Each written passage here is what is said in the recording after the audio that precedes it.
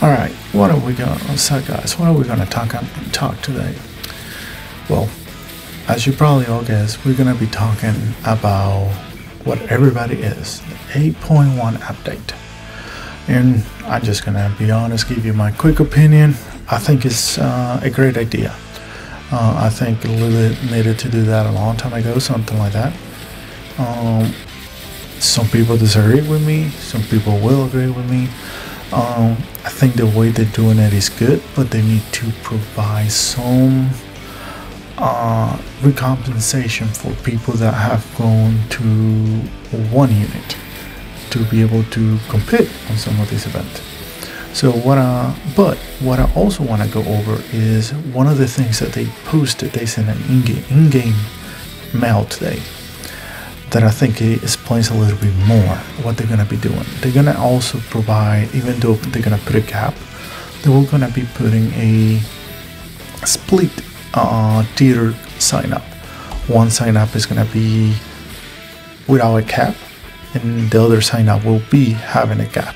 So those people, those alliances that don't have a strong players and want to play safe, they should sign up to the cap event, and they will not have that problem.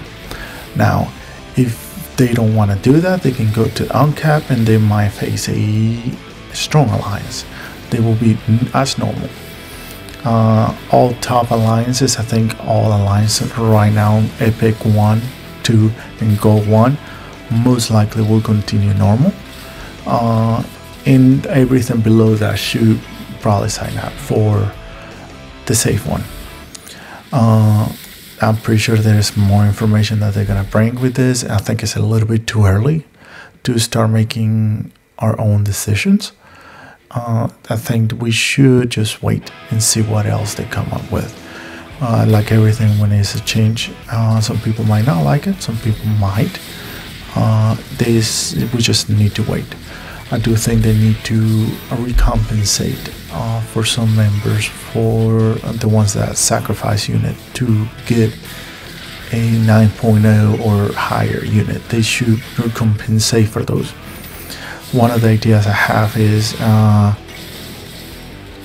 and probably people hate me for this, is a one-time sale for, I say, I was thinking 99 cents. They should sell for everybody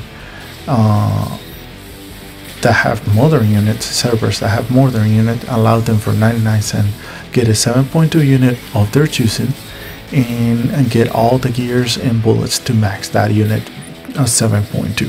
Because a lot of us, me included, we sacrifice a few 7.2 to be able to have one or two units of the over 9.0. So they should compensate some of those players. Of course, they should put some restriction, like only servers that have modern unit unlocked. There must be people that have already modern units advanced over 9.0. They have to have it, because if you don't have a modern unit above 9.0, you probably haven't sacrificed a 7.2 yet, because you probably don't have enough to. And of course, command center and barracks, there's some restrictions, but it should be something, or unit exchange. They have to provide something for us players that sacrifice a 7.2 unit already to get modern unit. I think that's the what they should do. But again, it's a little bit too early to be making decisions. If you are on the Warpath Discord channel, you also last night that Discord went crazy with so many people giving their opinions. And to be honest, I was looking at it. It was pretty split, half and half. A bunch of them were saying I hate it, and a bunch of them were saying this is a good idea. Some of them say that there needs to be some compensation. We just need to wait.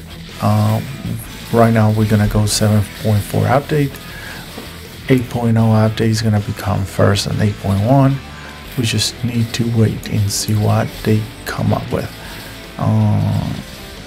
And we just need to be patient. We don't need to be going crazy at this. We just need to wait. I think it's a great idea. I think they should have done it earlier. There's a lot of players that stopped playing because they were in a battlefield that is unfair, and I think this is a great idea. It's gonna force strong players and low alliance to move to a bigger alliance, and it's gonna create bigger alliances on all servers and more competition. I think it's a good idea what they're doing. We just need to see what's going on. So I'll say my final thought is it's a great idea, but we should wait before we make a decision. So I'm gonna leave you with some battlefield on the background, like you've been seeing. This is a fight between HBR top, SUSL, G28 top, and kill. There was an open field battle. Enjoyed the last few minutes of the battlefield, and I'll talk to you guys later.